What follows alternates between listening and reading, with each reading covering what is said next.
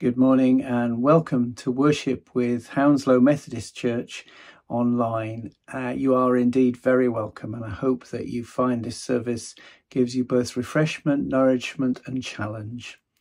This morning we're celebrating and remembering the work of Methodist Homes, MHA, and we'll be using the words from their service as we meet together wherever we are at this time.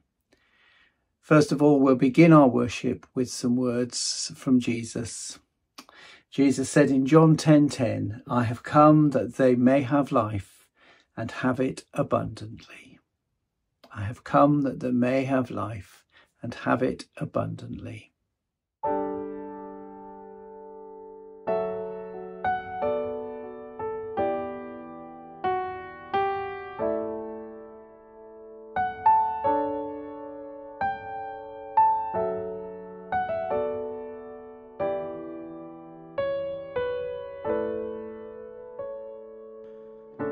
Be still, for the presence of the Lord, the Holy One, is here. Come bow before him now with reverence and fear. In him no sin is found. We stand on holy ground. Be still, for the presence of the Lord, the Holy One, is here.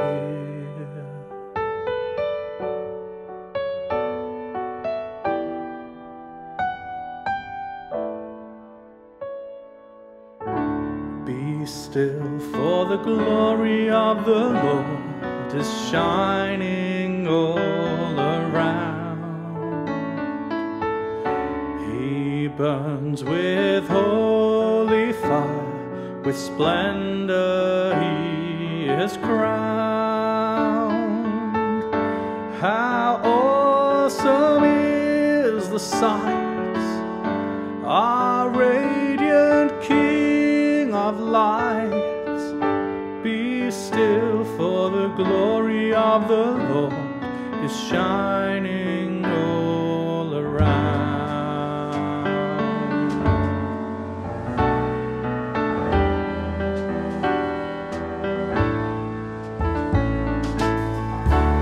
Be still, for the power of the Lord is moving in this place.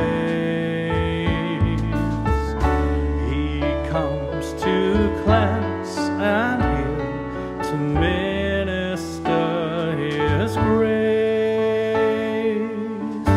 No work too hard for him. In faith receive from him. Be still, for the power of the Lord is moving in this place.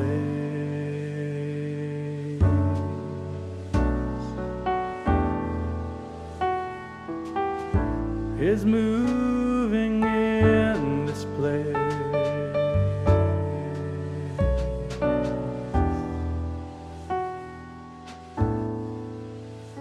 Be still.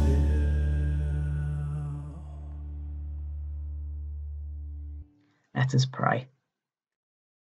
We gather to worship in your holy name. Open our eyes to see you in our midst and in the faces of others. Open our ears to hear your voice through scripture and music, and open our hearts to the transforming power of your Holy Spirit. Remove the barriers that would separate us from all that you have for us. Forgive our negligence of all that you have created in nature and each other.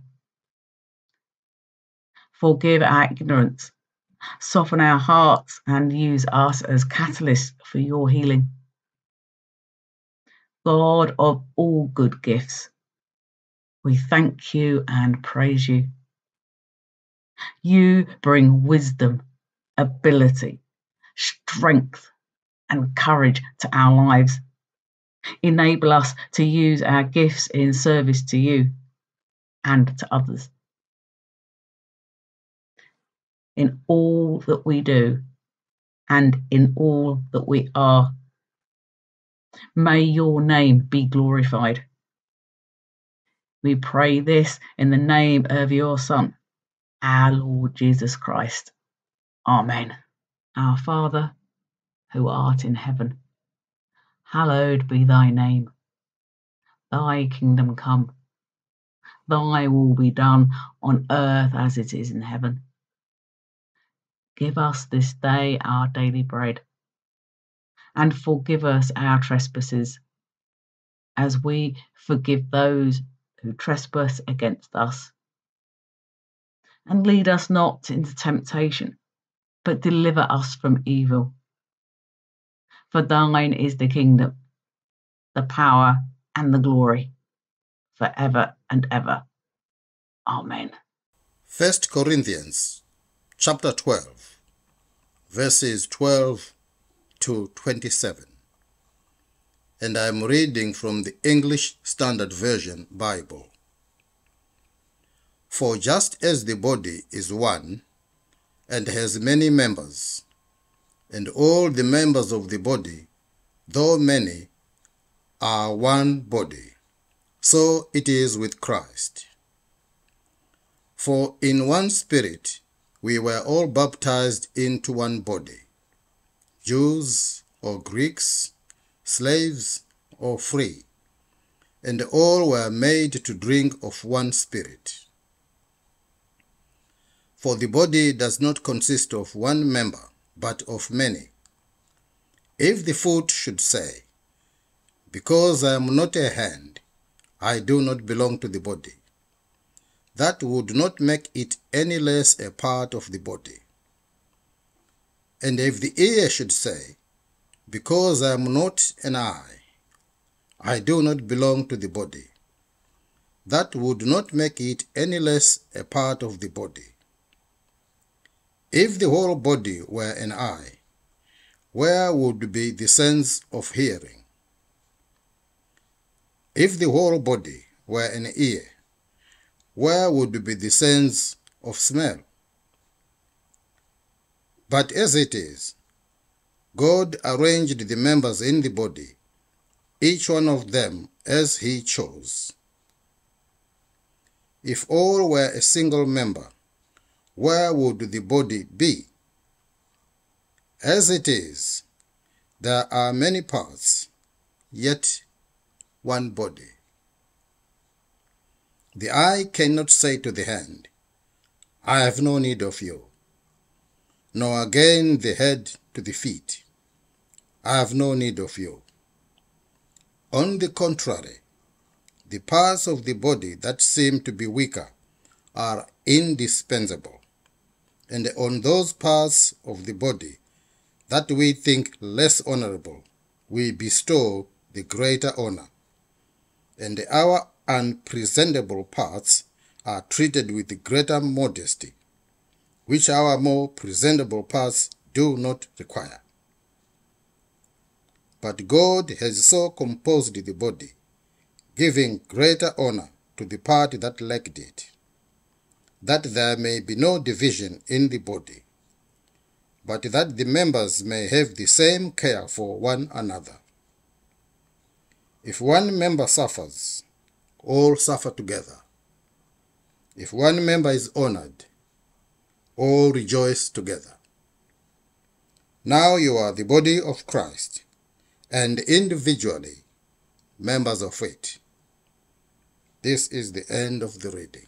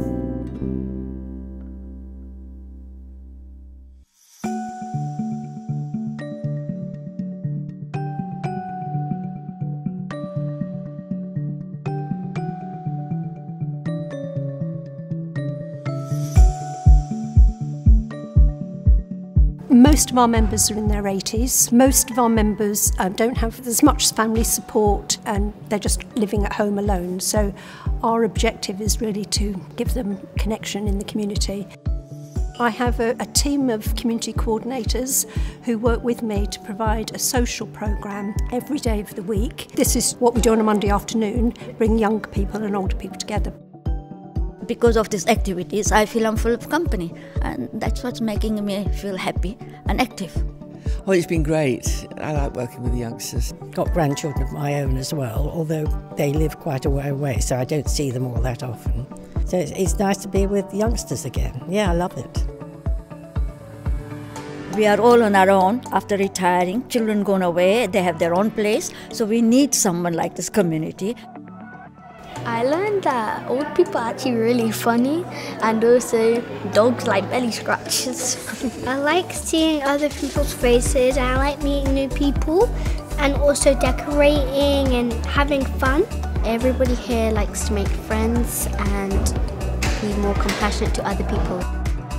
So it's really important for our students at Northwood College to get involved with MHA communities. It helps them build skills they wouldn't necessarily be able to build in the classroom. Things like developing that empathy, being able to communicate with people that they're not used to, not familiar with. You can learn a lot from them. It's really fun.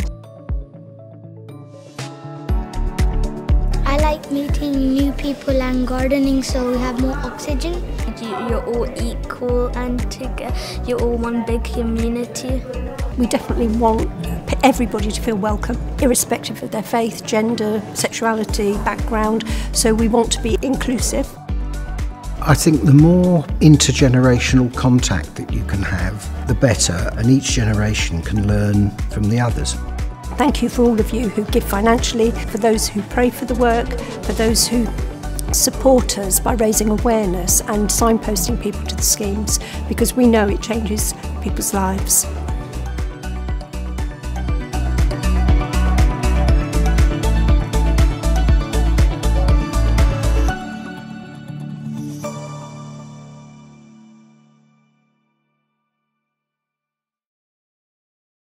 We are all part of one body of Christ, and we all mutually dependent upon each other.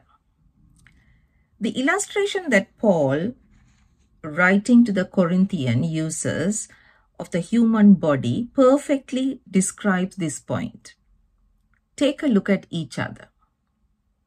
Our brains can read 1,000 words a minute. Our eyes can distinguish millions of different colors. 25% of our bones are in our feet. We use 200 muscles to take one step. The human body is amazing, and each part of the body has its own part to play. And yet, it all works together much of the time very well. Answer these questions in your own mind. Imagine that you are a foot. What does a foot do? Does the foot do all the things and all the stuff that a hand can do? Should a foot feel bad if it can't do the things that the hand can do? What about the eye? What does an eye do? Can it do the things a ear can do? What about the nose? What if the whole body is a big nose? Would it be able to do all the things our body needs to do? We cannot tell each other that we don't need you. The ear cannot do the things that the eye can do. A foot shouldn't feel bad if it can't do what the hand does. The human body is made up of different parts, all contributing in a unique way. And so, in being together in the life of the church, we need one another and each other's different gifts. For each of us, as individuals, as human beings, we need to be connected to one another. We need to be in community for our own wholeness and well-being. MHA strives to bring people together, particularly those who feel most isolated in our communities. Not just the people who are the same, but celebrating differences and enjoying one another's different gifts. And one way of achieving this is bringing generations together.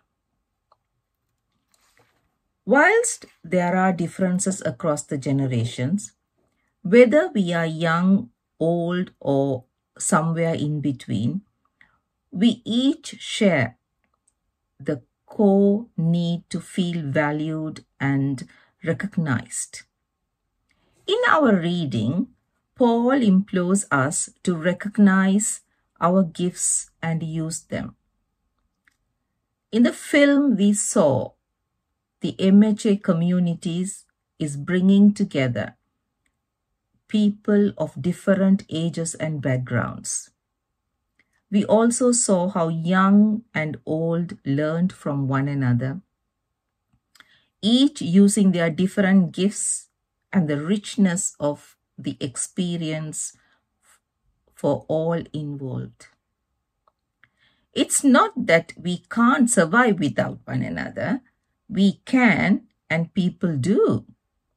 But for some, the waiting in hope for a knock on the door or a phone to ring can become lonely and isolated, and holding out for others the faithfulness of that Jesus spoke of.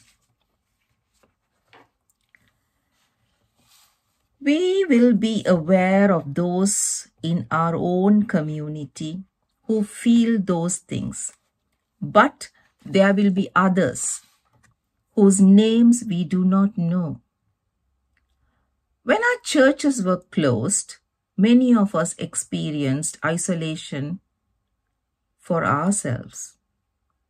When community groups closed and the care homes closed to visitors, we learned the negative impact that loneliness and isolation had on people's mental and physical health. Not all our churches are equipped and resourced to do all the things that we want to do. However, through MHA and your support, there are so many things that can be done. Young and old are being brought together, enhancing the lives of all involved, reducing social isolation and loneliness, but also bringing fullness and joy.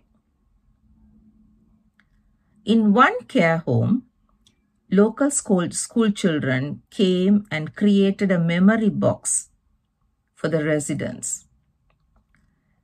They made so many different boxes, as well as filling the boxes with things they thought the residents would like. They also decorated them with messages such as love and peace or you are amazing.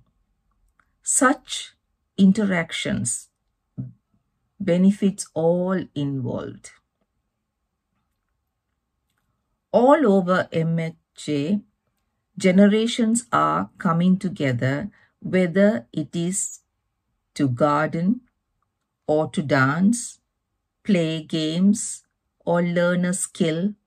At the same time, negative stereotypes and ageism are combated. There is increased feeling in purpose as individuals, younger and older, serve as teacher, mentor, or even grandparent, grandchild to someone who may not otherwise have that tie. One wonders if Paul knew all the science behind what he was writing, or how relevant it would be to our society 2000 years later. Research has shown that intergenerational activity builds confidence, self-worth, and overall well-being to individual lives. Living out what it means to be the body of Christ involves all of us, each with our different and unique gifts, so that when we come together, we experience life as God intended it, together as one. We are one body made up of different parts, and we are all mutually dependent on each other. In some ways, our reading today is very simple. We need each other. Of course we do. But just as Paul had to remind his readers of this simple truth, so do we today. This analogy of the body of different parts becomes an even more pressing and urgent concern as we recognize the lack of support that exists for those in later life. We have all seen stories relating to the crisis of the social care and the lack of carers, which makes this wonderful vision of this mutual dependency on each other an unmet reality lived out in the society. MHA continues to be the leading voice in campaigning for families in social care. You too can add your voice to be involved. As a church, we are called to speak up for those being too heavily dependent on. For society to work, we rely on the essential workers. Yet, these essential workers are often unseen and poorly paid. MHA believes strongly that carers should be seen, valued, and rewarded for the vital work they do. This year, MHA's 80th anniversary. For 80 years, from when the Methodist minister Reverend Walter Hall set out a vision to support older people, and the Methodist Conference adopted that vision, MHA has continued to support older people in communities like the one we saw in the video, as well as retirement living schemes and care homes. Today, MHA supports more than 18,500 older people across the UK, thanks to the commitment and dedication of its 7,500 employees and 4,000 volunteers. Thank God that the Methodist Conference didn't say to Walter, "I don't need you," or Walter Hall said to the church, "I don't need you." Because look what happens when we are working as one body. Look what can be achieved. Paul reminds us that nothing of worth has ever been accomplished without the support of many people with their many different gifts and talents, which is how the fruitful work of MHA has continued for the past 80 years, supporting some of the most excluded and vulnerable people in the society. Churches continue supporting the work today, and particularly in bringing communities of different generations together. If you are able, you too are invited to volunteer, donate money, pray, and add your voice and support to MHA as they continue to campaign on behalf of the social care sector, the workforce, and all those in later life. We are one body made up of different parts, and we are all mutually dependent on each other. May we each be given the confidence to know the part that we have within the body of Christ. May we open to receive from each other the things that God has for each of us, so that all the people of all the ages can find connection, purpose, learning, and well-being. Amen.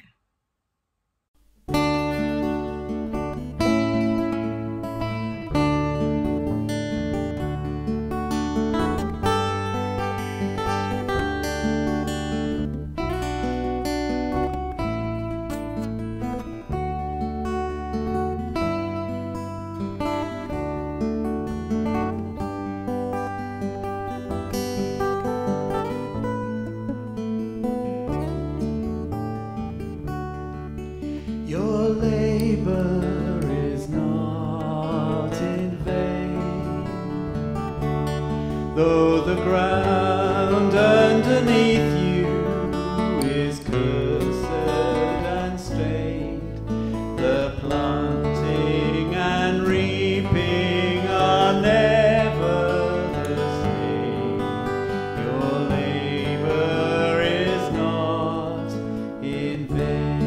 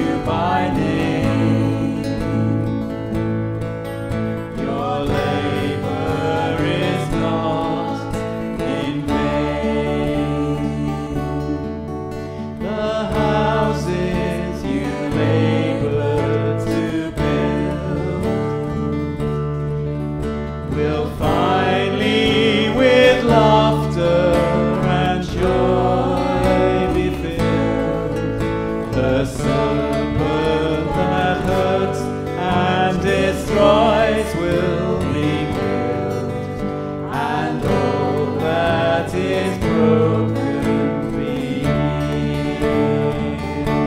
For I am with you, I am with you, I am with you, I am with you, for I have called you by name, for I have called you by name, for I have called you by name. Your labor is not in vain.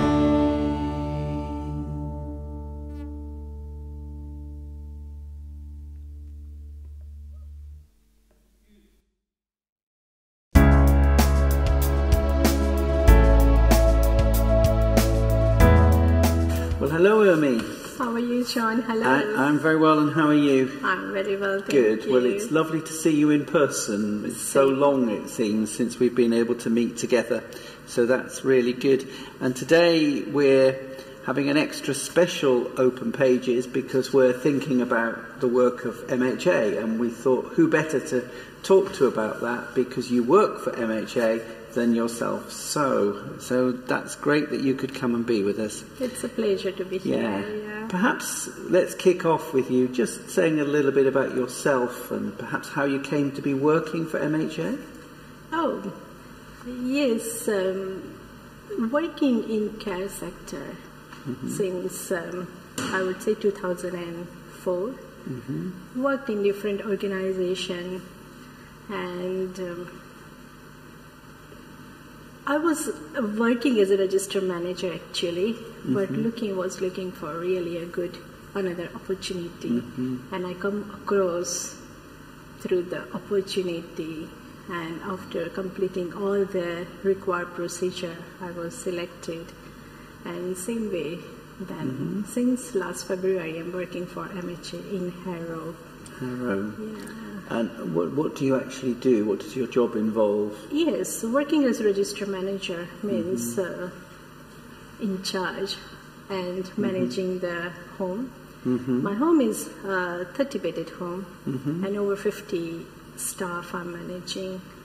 And it is a residential home. Throughout the day, what residents are doing, what staff are doing, that we are managing, their well-being, their activities, their medical, how they are fit and what their medical needs are, and all those stuff we are managing throughout the day, supporting, helping to elderly in their, as MHA is believing live life in later life new life in later life. That's a thought for me as well as everybody else, really. So it must be quite a complex job and quite time consuming, is it? It is actually demanding 24 hours job. Yes. It is not 9 to 5 job at all. No. But enjoying.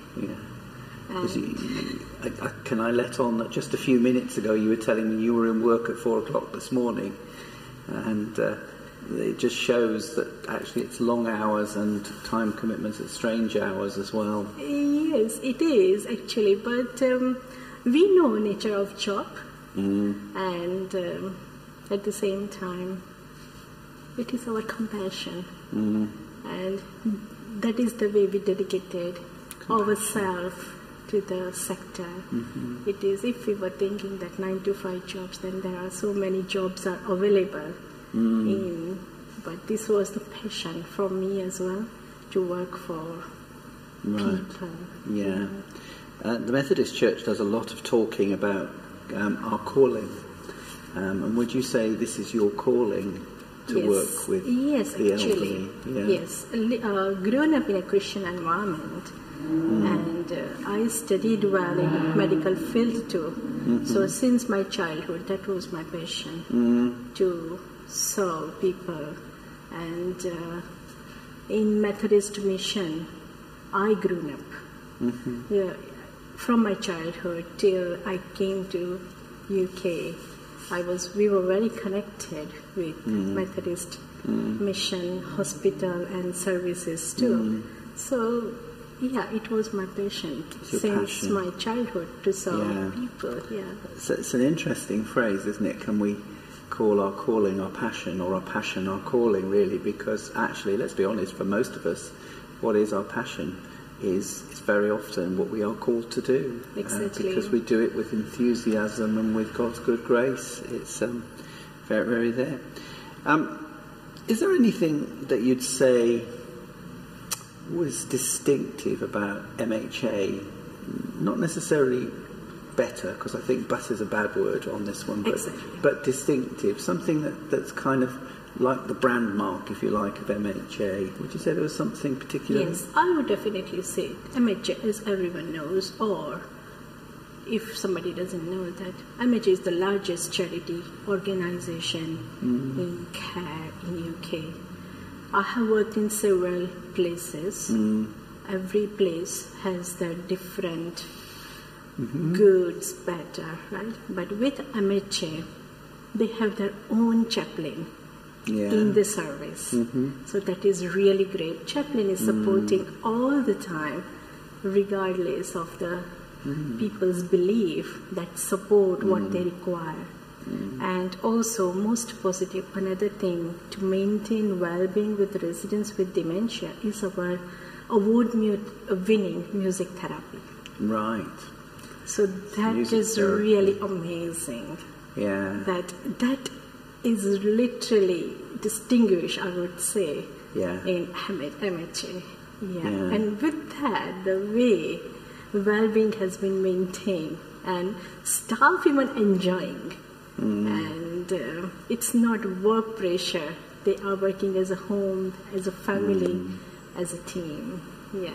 It's interesting you should say that. A few years ago, when I was privileged to attend Methodist Conference, I went to a seminar on dementia that MHA were putting on, and it still struck me, that the whole thing, and they talked about music, and music being the very last of your senses to go when you have dementia. And so you can actually reach people in a way that you can't in any other way when their dementia is quite severe. And that is quite amazing. Music therapy is a very powerful tool that I think we underuse in all walks of life, really. Also I would say MHA is encouraging lots of activities. Only asking staff to do activities, that is different, but they are physically putting the effort to each homes, like providing the brochures, some equipment, some informations that what you can do. And last year I have received a dementia sensory cat, and this year a cat. Meow. Yes, meow. Okay. Fantastic. Just checking I've got it right. And this year I'm looking forward to get the dog. Oh, wow. So that is the therapy which residents are enjoying a lot. That is, That's interesting, A lot of primary schools are now getting therapy dogs. It seems to be the thing. I'd quite like a therapy dog of my own, really. But fantastic, good. I mean, that sounds like they're all really quality things that just give people something of a reminder of home and of life and things, and help them in so many different ways. Now, Urmi, you took up this job, and when you started, then a little thing called a pandemic came upon us, and I know it was just at the point where you started your new job. How was that for you? Obviously it was challenging, but with great support of the entire team, we've been through very well. And how was the home affected? Home was affected initially. Everyone was panicked, stressed, Yeah. Even we were not aware what to do, how COVID-19 will react, how COVID-19 can be dealt with. But eventually, with the support, full of guidance, information, and ongoing all the support from MHA, entire team, including NHS, that we became settled.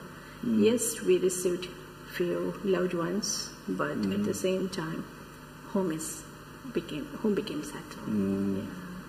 I mean, and I guess then in lockdown, obviously all your residents needed extra care in a very different way because they couldn't see loved ones. No. So in that case, we start doing the Skype call, Zoom call, WhatsApp call. And thereafter, it was the screen visits, like visitors are coming to the windows and residents are sitting in their room or in conservatory and with the glass partition. We made the arrangement that they were able to visit each. Quite quickly, really, Yes. Because that was obviously a worry for so many people, particularly with dementia or any sort of aging illnesses like that. That's. We hear lots of. I mean, in a sense, you've told a few stories of joy in this, but do you we're all hearing gloomy stories, and yes, in time to come, there will be inquiries as to how care homes were dealt with or not. But I think actually sometimes stories of joy. In the workplace, particularly there. Have you got any stories of joyful things? Yes, I would say, first of all, that we settled from COVID-19. Quite a few residents was affected and was COVID-19 positive. But they got cured from COVID-19. 100+ residents were cured, and they are still with us. That is good. And I have excellent news. 400+ residents at David's house. So that is a joy for us that still we support. Many has lost their loved ones, but still we are having our residents with us. That is most good joy. That is good joy. That is good indeed. As a church, we, as you know, we support lots of different organisations within Methodism, and as we're putting this together, it's MHA Sunday, and is there anything that you think we as a church could particularly pray for? Well, thank you very much, John. Actually, during Christmas time and throughout the time, we got the support from church. Especially I have received quite a few messages from church family and yourself, Margaret, too, that you are praying, supporting. That is good. At the same time, Christmas time, the way you send us the carols, it was really great help. It was not once, quite a few times we played, and resident has really thoroughly enjoyed. Because I can say this is my church singing for you. So it was really great help. Well, maybe this Christmas we can come along and sing in person. Yes, looking forward. We really could do looking that. forward. Yes, that would be good. But when you are saying what type of support or help, I would say yes, prayers will be a great support. At the same time, there requires lots of volunteers. When home opens, if anyone is willingly to come as a volunteer or just a visitor to see residents, to them. Even we are having so many garden parties, coffee mornings, so on that occasion, if anyone would like to help, and obviously financial help is always supported as in charity, like when we are doing the fundraising or those type of.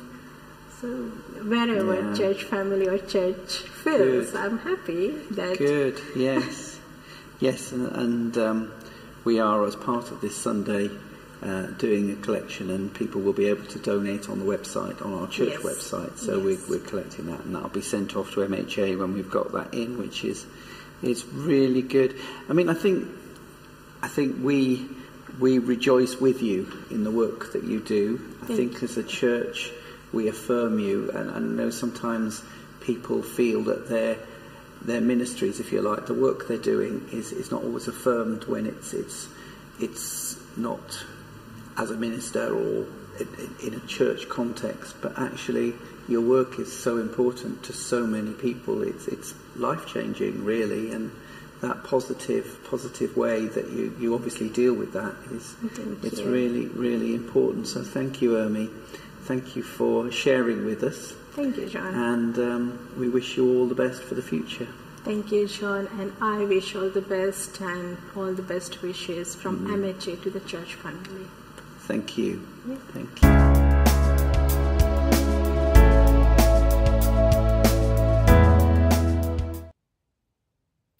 We come to our prayers for MHA and the world. Let us pray. Lord, we give thanks for 80 years of MHA and the continuing work and love in support of older people in homes and in the wider community. We thank you for privileged moments, friendships being formed, generations learned from one another, community being created, special moments of recognition through worship and music for those living with dementia. Thank you that you remember. We pray for carers, both employees and volunteers, and those who care for loved ones at home, for those who make sacrifices every day for others. In their caring, may they find hidden treasures of joy, connection, and hope. Bless them through strength and patience. We pray for young and old and everyone in between, particularly for those suffering from mental or physical pain, those waiting for hospital appointments and results, those who feel lonely and isolated, and those who feel anxious. Bring your peace and love to these people and these situations, and we name those we know personally in need at this time. Bring your healing, Lord. Bless your church, that we may continue your work as we seek to follow you. Guide us in your ways and to the people that you call us to serve. May we discern and use the gifts that you have for us. We offer our prayers in the name of Jesus, our Lord and Saviour. Amen.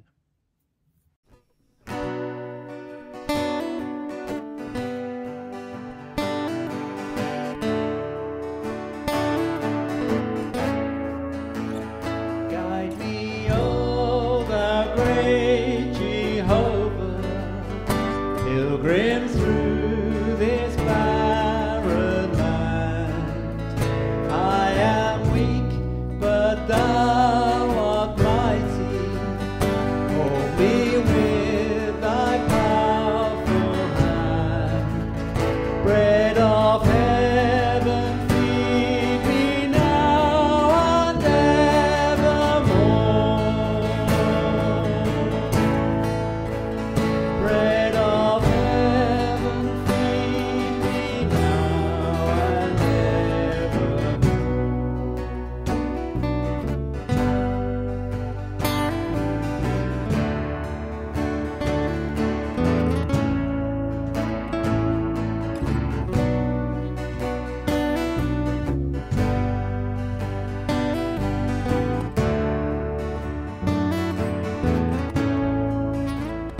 open now the crystal fountain, whence my healing stream doth flow.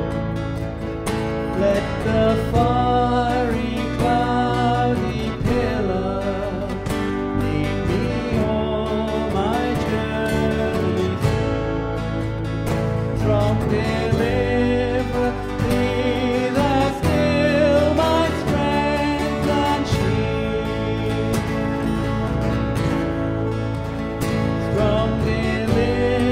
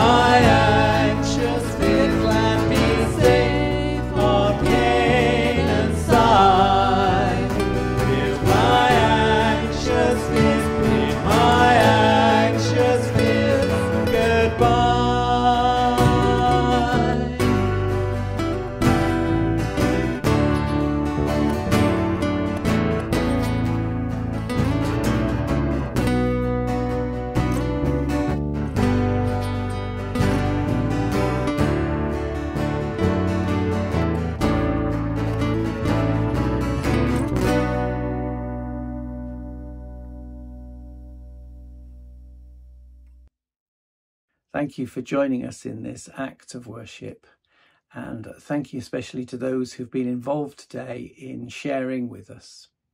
And now a blessing. May we go from here into this new week with the assurance of God's presence with us and all those we meet. May we discover our gifts and use them for his service.